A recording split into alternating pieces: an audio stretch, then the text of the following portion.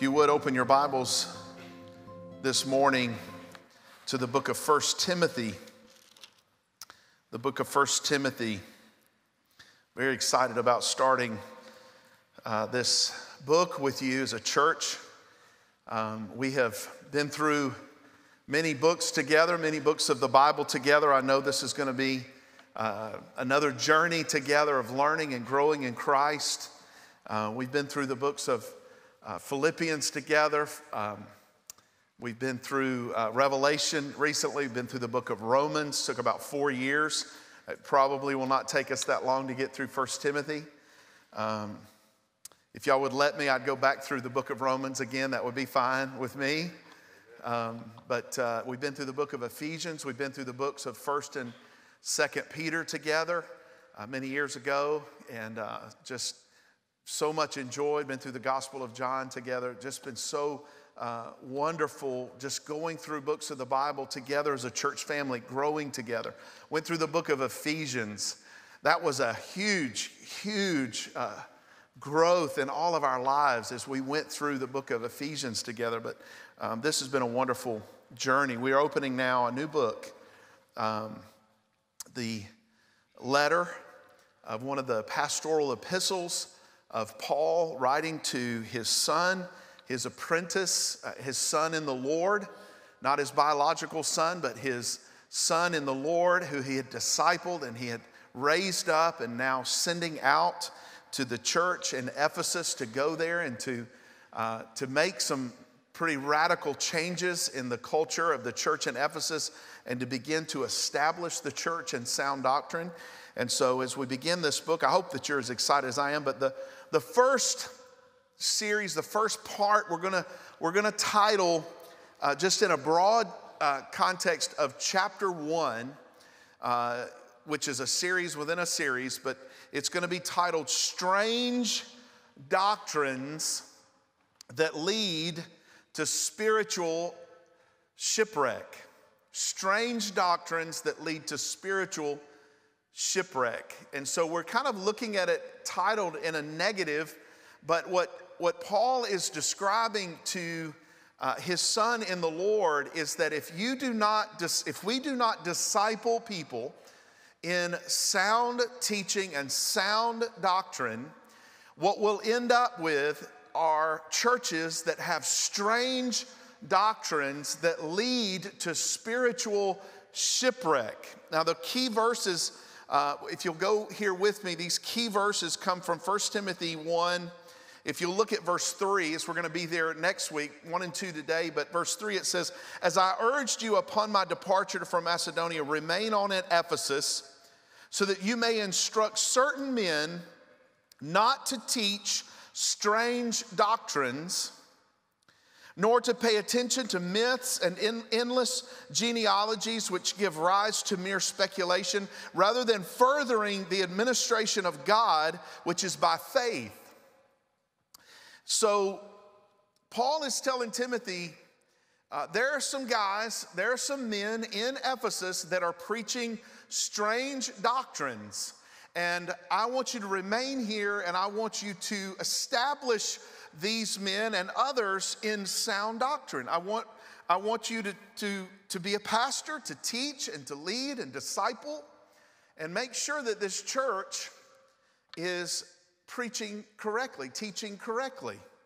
Then on down to 1 Timothy chapter 1, verse 18 and 19. Look down with me, another key verse supporting the series here. It says, "This command I entrust to you, Timothy, my son, in accordance with the prophecies previously made concerning you, that by them you fight the good fight, keeping faith and a good conscience, which some have rejected and suffered shipwreck in regard to their faith." Now, guys, I think we could probably say that is the worst thing that could possibly happen here at Crossroads, is that there would come a time when embedded within the life of Crossroads Baptist Church, that men would begin to teach strange doctrines, and that the result of that would eventually be people that shipwreck their lives, shipwreck the church ultimately, according to the faith, in regard to the faith. So that's probably the worst thing we could imagine. The best thing that we could imagine is that there would be true sons, true disciples of Jesus Christ that continue on in the true doctrines of the faith and the true faith, that fight the good fight with conviction in their hearts to carry on the work of the ministry beyond our lives.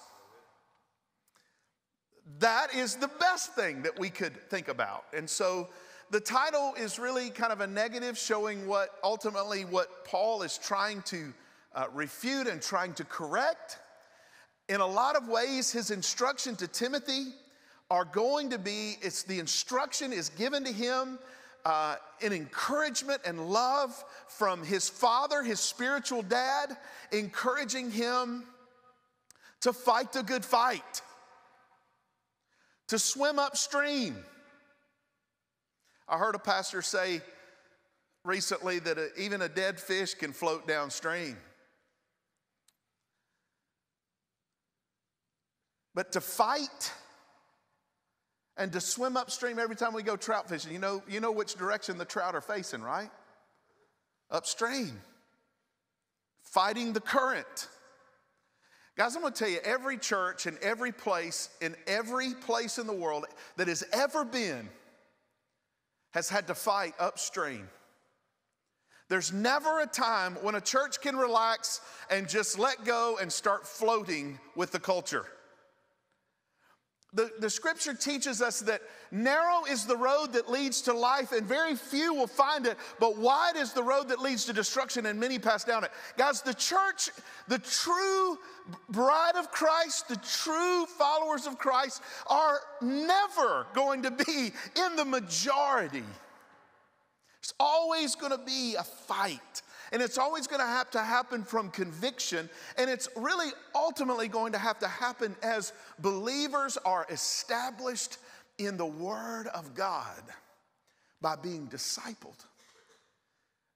Discipleship is where a Paul comes alongside of a Timothy and establishes Timothy in sound doctrine and faith. And we're going to talk about some of the nuances of that and some of the critical areas that we must establish disciples in, those that we're discipling, those that we're teaching, establish them in order for them to be equipped with conviction to swim upstream, to fight against the current of culture. The current of this world is to fight with conviction against those things that want to sweep us away.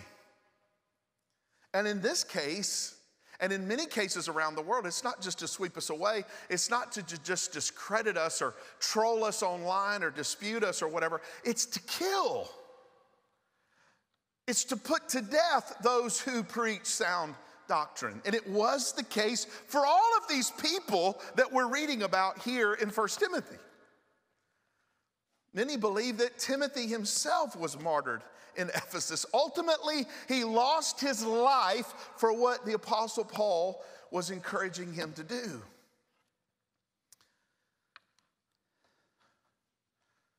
It's so exciting to see a young man. King, don't listen to this, buddy. We won't get a big, close your ears. But to see a young man who goes off to the University of Georgia and is living out his faith and is swimming upstream and is fighting against the current. Guys, that just gives me so much joy. So much joy to see the way that he is loving Jesus and walking in the Spirit and true conviction. It doesn't happen by accident. It will not happen unless it is intentional. It will not happen unless someone, I believe, is established in sound doctrine and conviction about those doctrines, those beliefs, those truths that have been established and founded upon the apostles and the prophets of God, and that are given to us by the Holy Spirit and the inspired Word of God.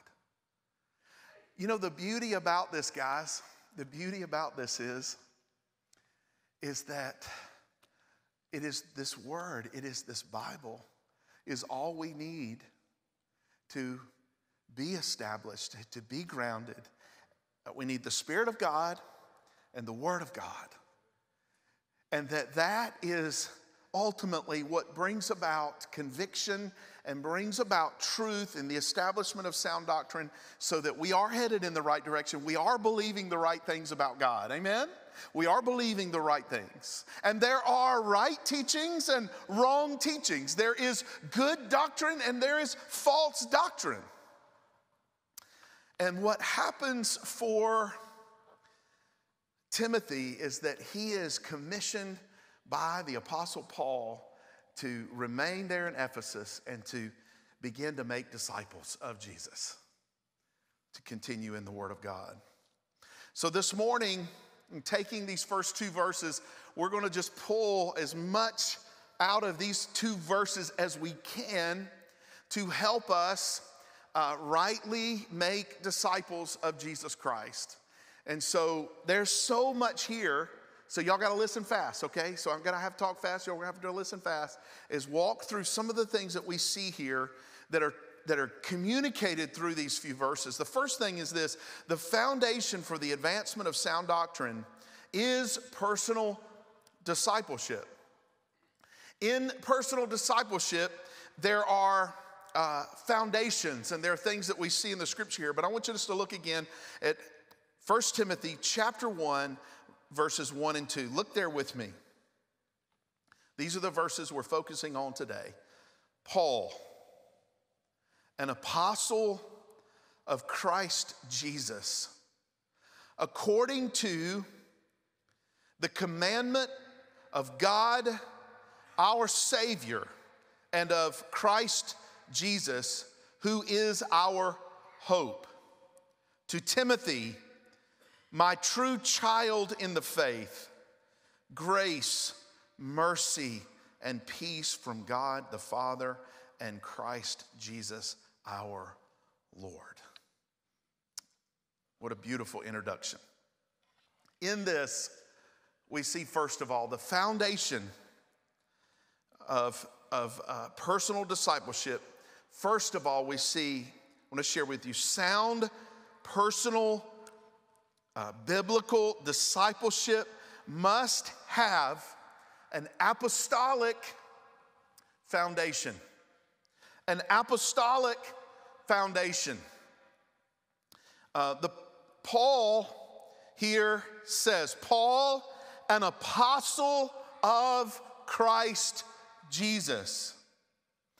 And we just want to declare to you, because you already know this, I am not an apostle in the context that Paul is referring to here of himself.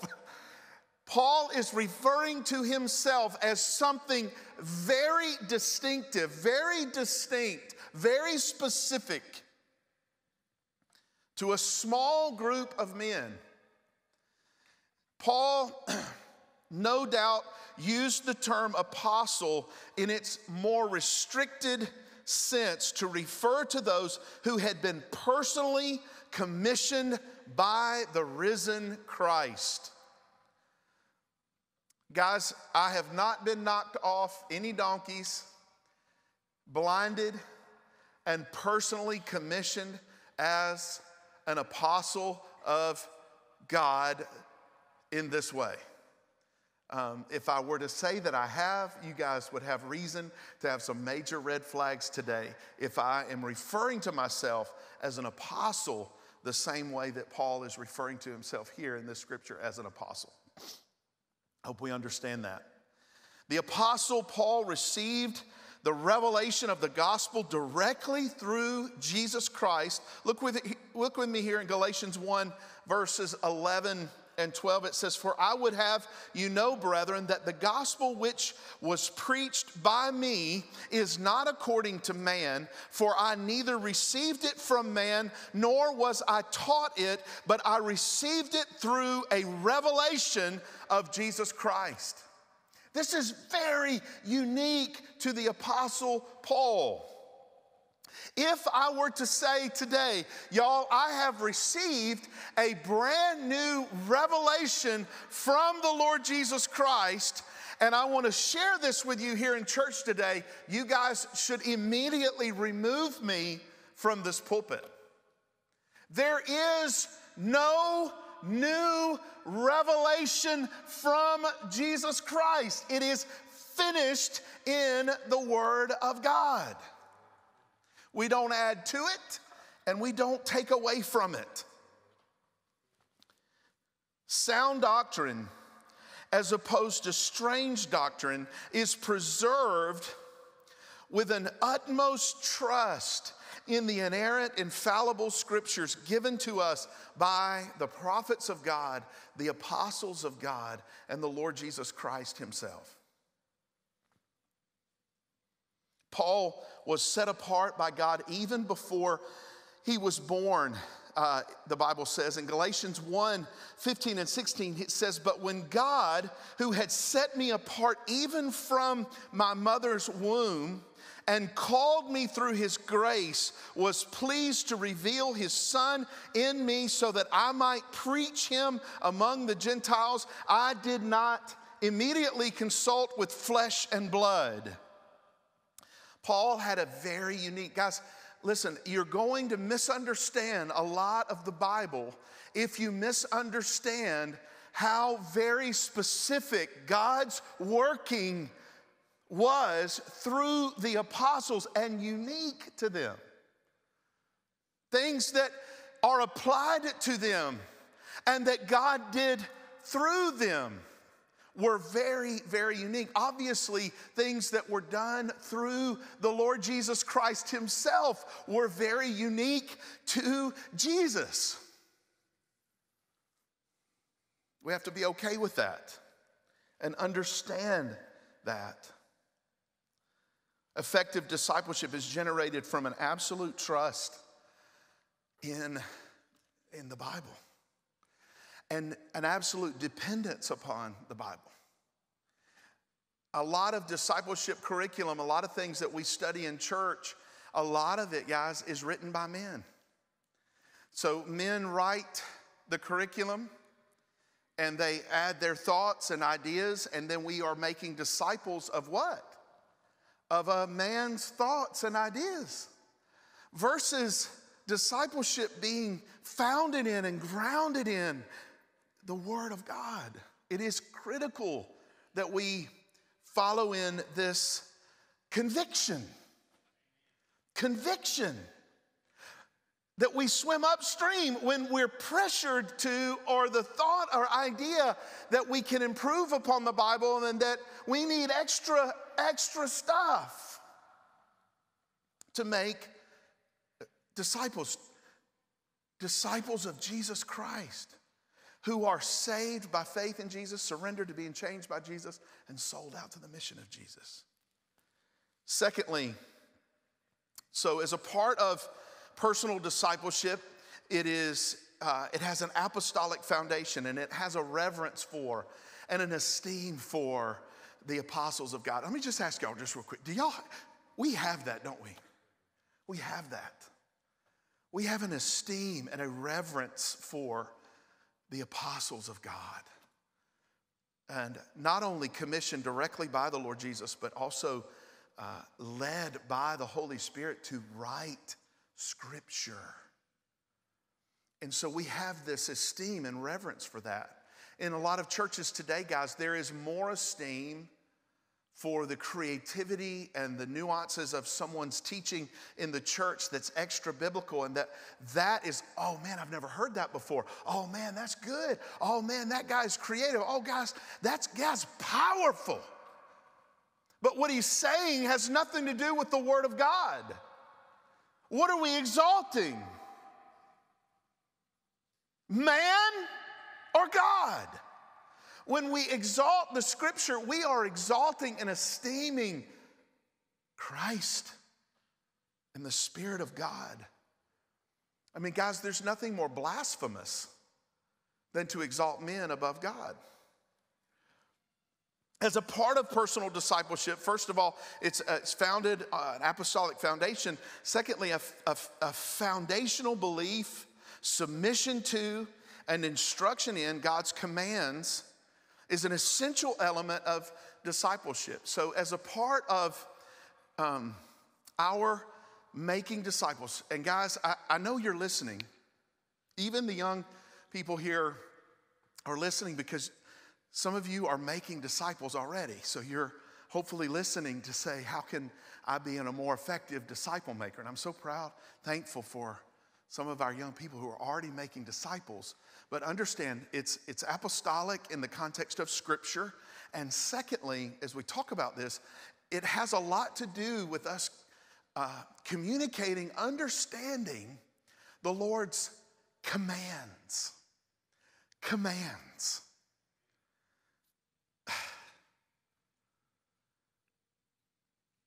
Again, when we see in the Bible a command of God, guys, it is not our prerogative to pick and choose what commands God gives us as ones that we believe are still valuable culturally, biblically, in church culture, which ones we're going to adhere to and which ones we're going to throw away.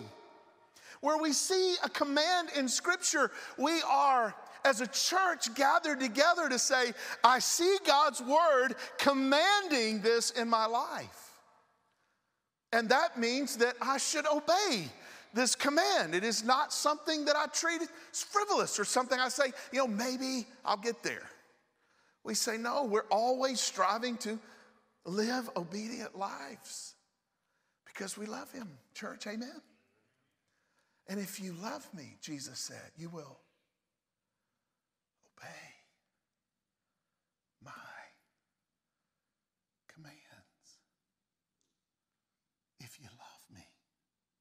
Amen? Do you love Him, church? Then in the power of the Holy Spirit and in prayer for one another and in the strengthening power of His word and love for Him, we want to obey the commands of the Lord. So look here with me in verse 1 again. Paul, an apostle of Christ Jesus, according to the commandment of God. Guys, I've wrestled with this. I don't know that I've fully wrapped my head around this thought that Timothy says, according to the commandment of God. I feel in just looking at this, studying this, none of the commentaries, none of the things I was looking at after studying this text really defined this phrase, but I do believe that God has specifically ordained the Apostle Paul to be an apostle of God and to walk and live in that function, to live out that commission of God upon his life. And so in that commandment, I do believe that has a lot to do with Paul was commanded by the Lord to do this. And I asked the question, God, what have you commanded me to do? And are the commands of God general in the context of what Scripture commands us to do?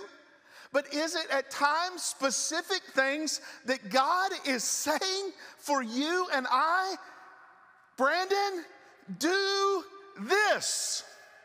It may not be this audible voice, but the Spirit of God is leading my life, and God is commanding specific things for me to do in the will of God and according to the Scriptures, obviously in agreement with the Word of God.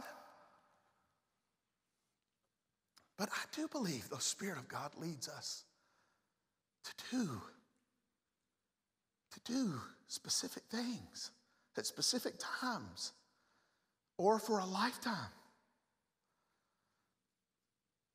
I think very early in my life that God said, I want you to be a pastor.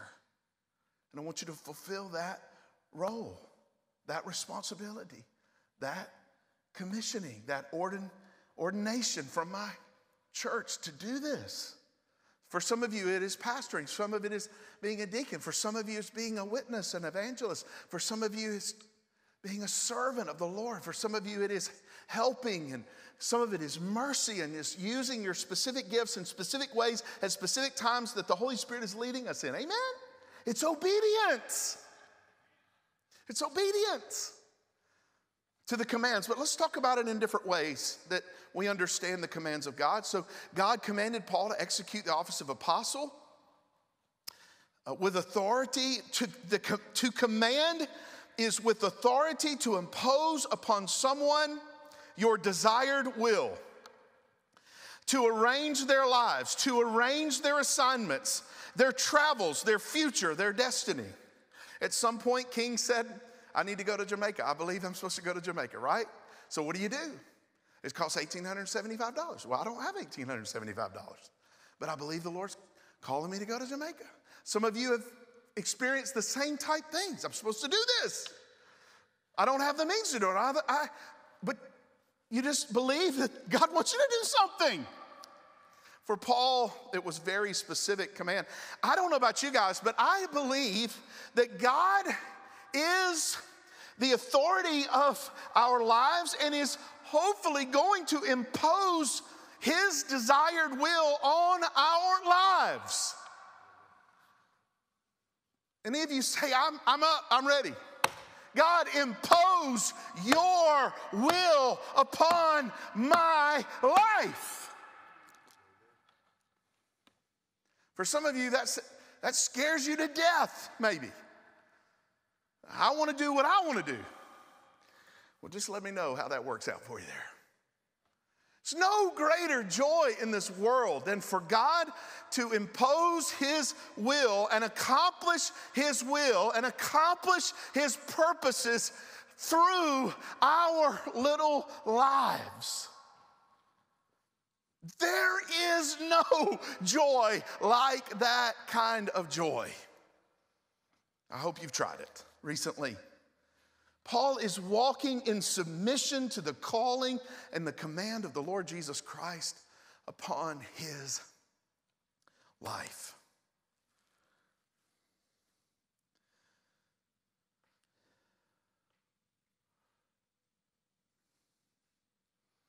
And Lord, help me to know the things that I think you're telling me to do that aren't what you're telling me to do. Help me realize those things really quick. Amen? Effective disciple makers live in submission to specific commands that the Lord has given to them. So then we move to the Word of God. When we're asking God, what is your will for my life? It must force us to the Word of God. And the more we are in the Word of God, the more we are hearing the commands of God, and the Spirit of God is going to line up our life with the Word of God, and we are going to begin to submit to, and live in, and walk in the will of the Spirit, the will of God. Specific biblical commands. And I would say this is where every believer must start. We start with, what has the Bible commanded us to do? So many people are like, let me just feel where I'm led. Let me just coast around and fill out what I need to be doing with my life. No, go to the Bible. What does God command us to do? Do that. The rest will take care of itself. Anybody agree with that? Say amen. Do what the Bible says to do. Some of you are not in the Bible. You don't read the Bible. You hear the Bible on Sundays, or maybe somebody, lectures to you on some other time during the week, but you're not in the Bible.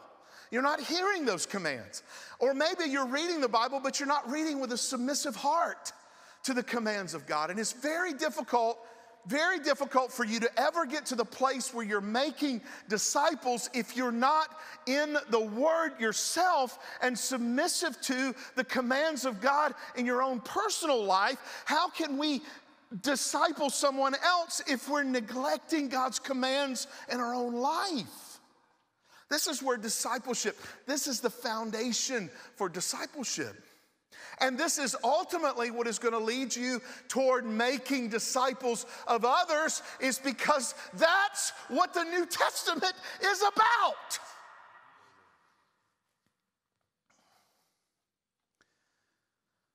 What has the Lord commanded us to do? How is the Lord arranging our lives, our future, our destiny, and everyday life for His glory? Effective disciple makers believe the Lord's commands. Now, this would not even be something that you would even have to say in some places in the world. You know, that God said it, I believe it, that settles it.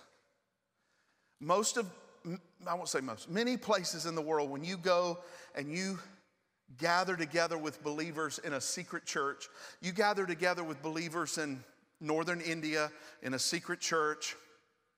Guys, this is not even a point that we have to make in that church, because these people are worshiping against the law of the land. You don't have to say effective disciple makers believe the Lord's commands. But in America, I believe it is absolutely essential that we say it, because for some reason, we've moved away from believing the Lord's commands are true forever. That God is the same yesterday, today, and forever. God's commands never contradict His nature. Never contradict His nature. In fact, His commands for us display His perfect, holy nature. And when we read God's commands and we obey God's commands, we are becoming more like Christ in holiness and in God-glorifying lives. But for some reason, we live in a culture, we live in a church culture in America where God's definitive, specific commands are thrown out. But I know not here. The preservation of sound doctrine is undermined if we ever start to doubt what the Bible teaches as morally right and wrong. Defining biblical morality is, redefining biblical morality is the quickest route to becoming an apostate church. An apostate church is a church that has fallen away. It is a church where the lampstand of God's presence and glory is removed and people are left to just a religious exercise, which doesn't help anybody. If anything, it does more harm than good. I don't say if anything, it does more harm than good. An apostate church, Ichabod, the Spirit has departed that place. Effective disciple makers believe the Lord's commands, are in submission to the Lord's commands, want with all their heart and life to obey the Lord's, where the Word of God displays His commands, and also where God is leading us to do specific things in specific times and specific places. But then it comes to the place where an effective disciple maker teaches the Lord's commands, teaches others the commands of Scripture. Aren't you glad that someone came alongside of you, discipled you, and taught you this is what God says you should do? Amen? So the commands about our mission, our very mission, the last words of Jesus of making disciples includes this idea, go therefore and make disciples of all nations, baptizing them in the name of the Father and the Son and the Holy Spirit, teaching them to observe all that I command you. And lo, I'm with you always, even to the end of the age. Now understand this, true discipleship cannot happen apart from the working of the Holy Spirit. Discipleship and establishing someone as a person who's going to go out and be light and go out and be a disciple maker in their life is not about us just teaching a person to live a moral life. Amen? It has to encompass the Holy Spirit. It can't just be a do-gooder who's just trying to do better.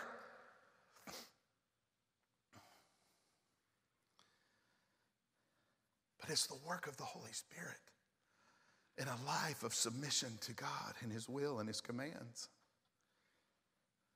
Commands about our mission. Commands about love. John 13:34 through 35 says, a new command I give you, that you love one another, even as I have loved you. Agape one another, even as I have agape'd you.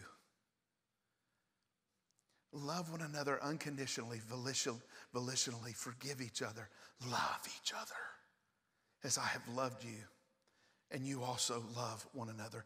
By this all men will know that you are my disciples, if you have love for one another.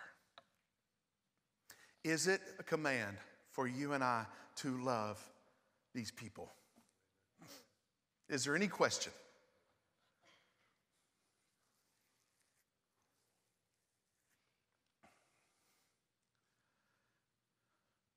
Is that hard?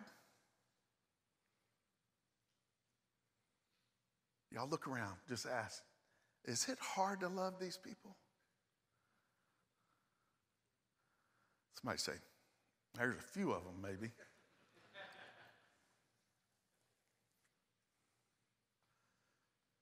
Love. Unconditional love for each other. Let's boil it all down. It's a command, isn't it? But it is extravagant what it looks like and what it feels like in the experience of having friendship and fellowship with people that agape me. Feels good, doesn't it? To find somebody who just wants the best for my life and is not looking for anything in return.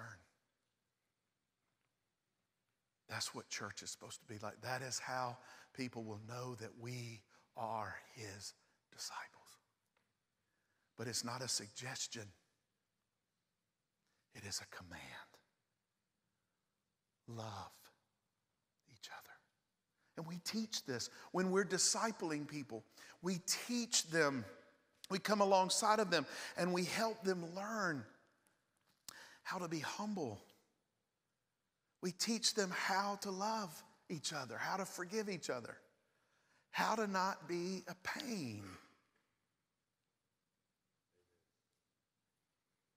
A painful person to love, to be, listen, a loving person is an easy person to love. A person that doesn't yet know how to love or is not being obedient to the command of loving is a tough person. This person is weak. This person is a hard person to deal with in the church because they love themselves. They are self-centered rather than selfless.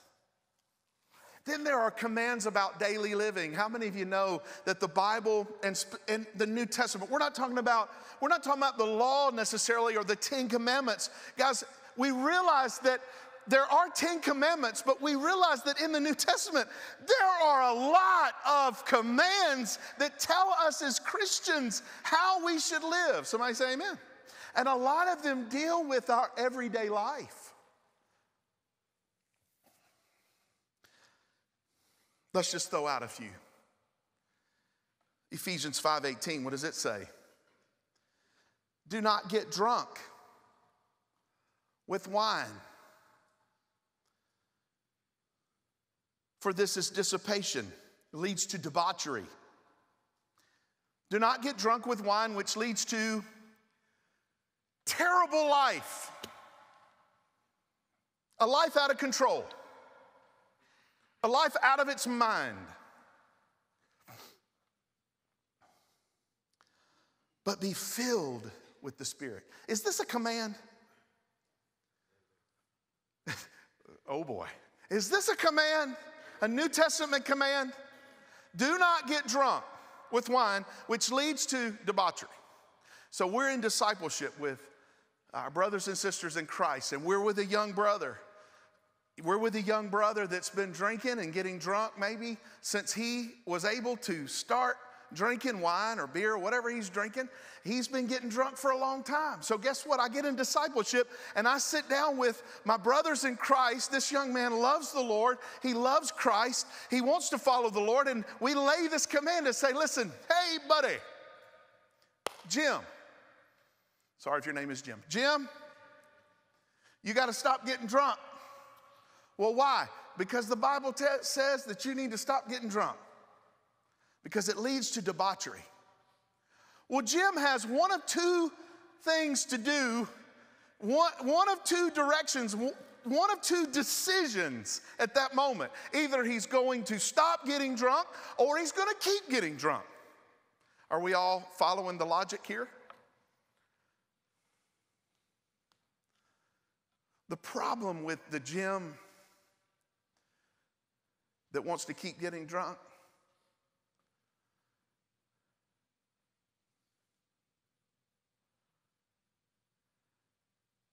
that disobedience to that command is dreadful. It's heartbreaking. It's heartbreaking. Guys, I'm your pastor and I love you. I love you guys. I want y'all to have so much fun tomorrow night watching the ball game. Don't go to Edward's house. He has a little bitty TV. I just want y'all to know right now. It's the worst football experience New Year's Eve that I've ever had in my entire life. Like a 32-inch TV on his mantle. I had to stand 2 feet away to actually see what was going on. Can't see anything anyway. But anyway, what just happened? I can't see. But anyway, I want y'all to have fun at the game. I want you to eat, nachos and have a party and do things. It's going to be way too late. I don't know why they do this on school nights and work nights, but anyway, don't get drunk. Don't get drunk. Stop getting drunk with wine. It leads to debauchery. It leads to licentiousness. It leads to immorality. It leads to doing things. Guys, my heart breaks when I think about the young men who have been in discipleship at our church that were there. They were present. They were gathering and they were listening and they were trying and they wanted to follow Christ and they wanted to go in line with that. And in my heart, what I believed about these young men at the time, and maybe God's still going to work in their life, and I pray that he does somehow reel these guys back in. But what I saw was their refusal of continuing to get drunk with wine led their lives into total destruction. And it's heartbreaking. And I believe when we are in discipleship with brothers and sisters in Christ that we love, that we're in relationship with, in fellowship with, we're encouraging and we're bringing accountability. And a guy says, listen, man, guys, y'all help me. These are the things that we discuss. Guys, y'all help me with this area of my life. I know that God has commanded me to do this, and I want y'all to pray for me because it is my heart and my desire to obey God in this area, and I'm losing. And we come alongside of them and say, man, brother, let's go. Let's go. Let's pray for each other. For some of you here today, you are so scared about getting in discipleship because there's some area of your life that you're unwilling to give up. You know the Lord's commands. You know that God has said, stop doing this. And you know that if you get in a small group, that guess what they're going to deal with? This and everything else. And I just want to encourage you. I want to challenge you, brother. Some of that stuff, listen, some of that stuff, the only way you're going to get through it is with help and with encouragement and with spirit-filled, spirit-led men that are going to pray for you and love you and walk with you through these battles. Guys, understand and know that the Bible doesn't say anything about drinking alcohol. It says getting drunk with wine. Don't look down on your brother or your sister that drinks wine. And don't look down on them for getting drunk with wine. We shouldn't look down on anybody. Amen? But our heart is to bring in relationship, in fellowship, to bring God's commands into each other's lives with accountability and say, listen, this is a stumbling block in your life. And it's going to lead to debauchery. Stop. Let's go. Y'all got the point. 1 Thessalonians 4:3-8 says, for this is the will of God, your sanctification, that is, that you abstain from sexual immorality. Is that a suggestion? Let me just ask y'all, church, is that a suggestion to abstain from sexual immorality or a command? Suggestion? Command? Command, yes. The will of God, your sanctification, that is that you abstain from sexual immorality, that each of you know how to possess his own vessel in sanctification and honor, not in lustful passion like the Gentiles who do not know God, and that no man transgress or defraud his brother in the matter, because of the Lord is the avenger in all these things, just as we also told you before and solemnly warned you. For God has not called us for the purpose of impurity, but in sanctification. So he who rejects this is not rejecting man, but the God who gives his Holy Spirit to you. The churches that reject God's command to abstain from sexual immorality are not rejecting man, they are rejecting God. Clear. Thirdly, this morning, foundational belief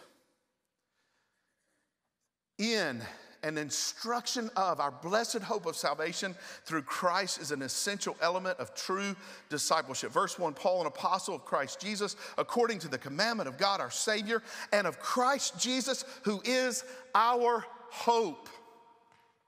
Guys, talking about salvation, talking about the gospel, immersing our life in the gospel, preaching and teaching the sound doctrines of salvation are essential to discipleship in our church.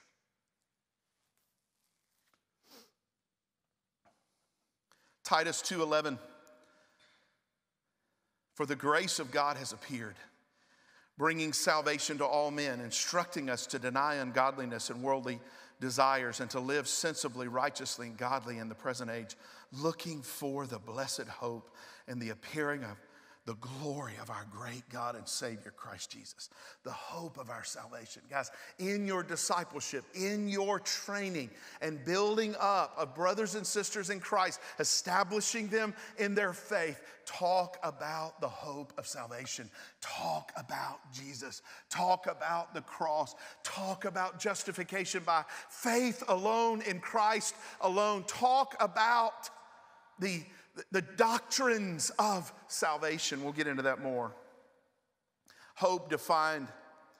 Hope is an opinion or belief, not amounting to certainty, but grounded on substantial evidence. The Christian indulges a hope that his sins are pardoned. It is confidence in a future event, the highest degree of well-founded expectation of good.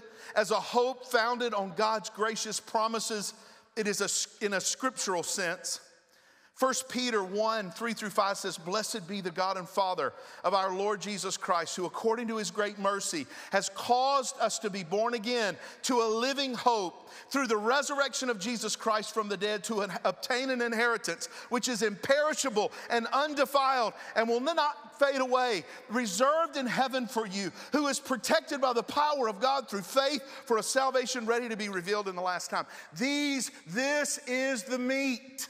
This is our diet in discipleship, is our salvation in Christ.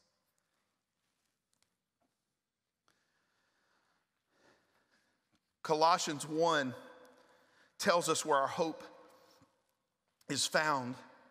"Of this church, I was made a minister according to the stewardship from God bestowed on me for your benefit, so that I might fully carry out the preaching of the word of God. That is the mystery which has been hidden from the past ages and generations, but has now been manifest to his saints, to whom God willed to make known what is the riches of the glory of this mystery among the Gentiles, which is Christ in you, the hope of glory."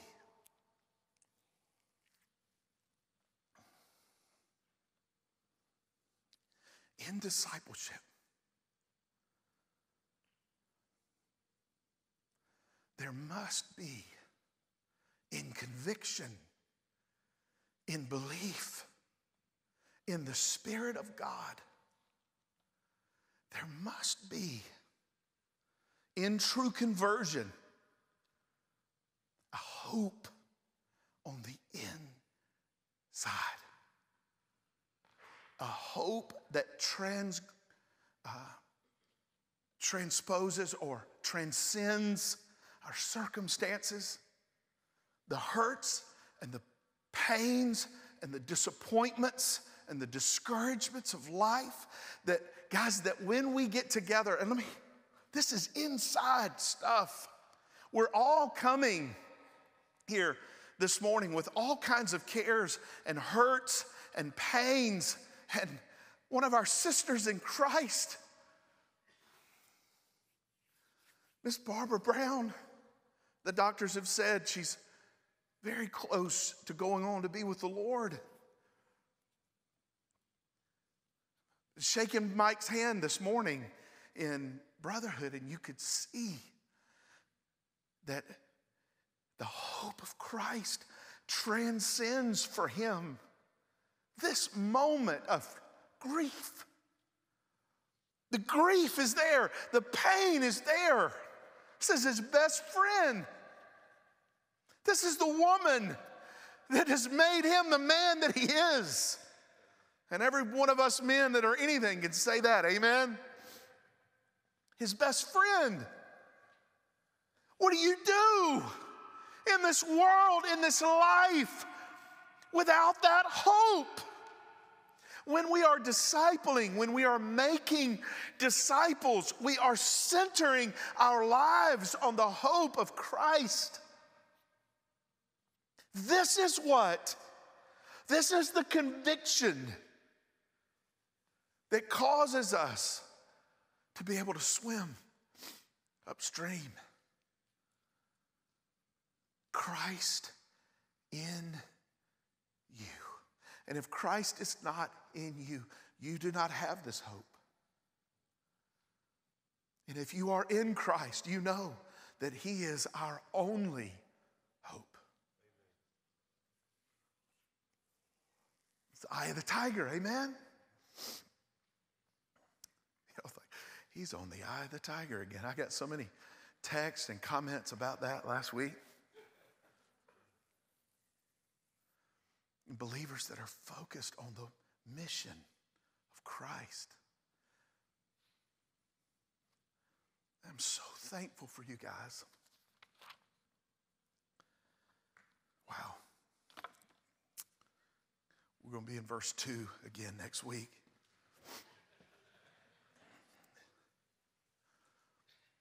I'm so thankful. This message today, in centering us on discipleship, wouldn't mean anything without being in a church where there are disciples and disciple makers. Amen? This would be like me just speaking over the top of a congregation about something that none of us are really that interested in. But when you are being called upon Wednesday night, some of you, Wednesday night, you're going to be called into a group of disciples where you're going to sit at a table with a group of men or a group of young ladies, and you are in that place where you are making disciples of someone. Then we constantly need this challenge and encouragement and understanding of what we are doing and what we are making.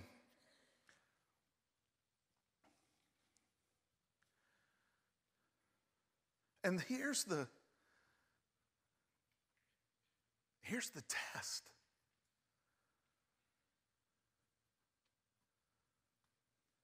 Where's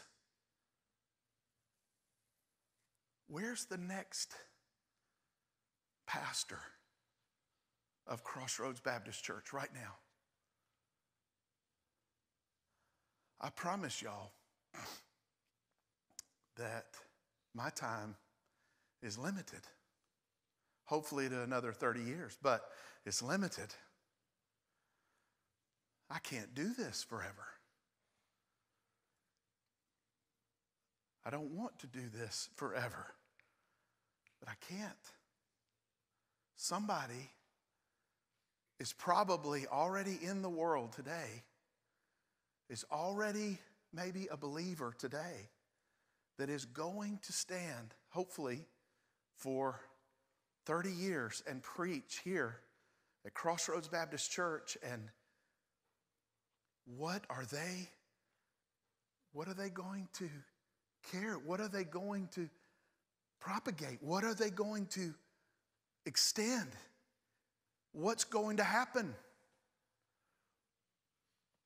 It's inevitable with most every institution where, and I'm not referring, this is not an illustration about Brandon, okay? This is an illustration just about the way things go. Institutions or churches or places where great men, great pastors have preached with the eye of the tiger, with fire in their bellies, and have been courageous, and have been faithful, and have been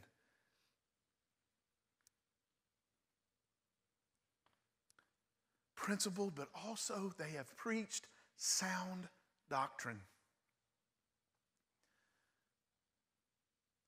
Many places and many times with Christian organizations and institutions, that patriarch retires or passes away or moves on, and things immediately begin to change.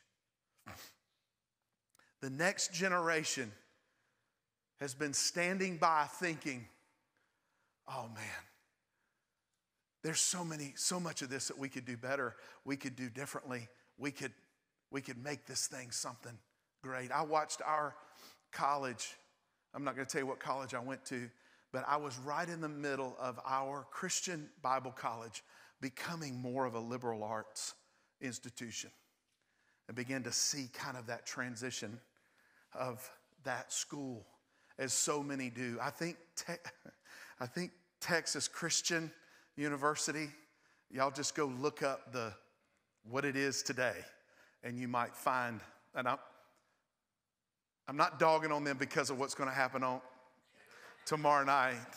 Dogging on, anyway.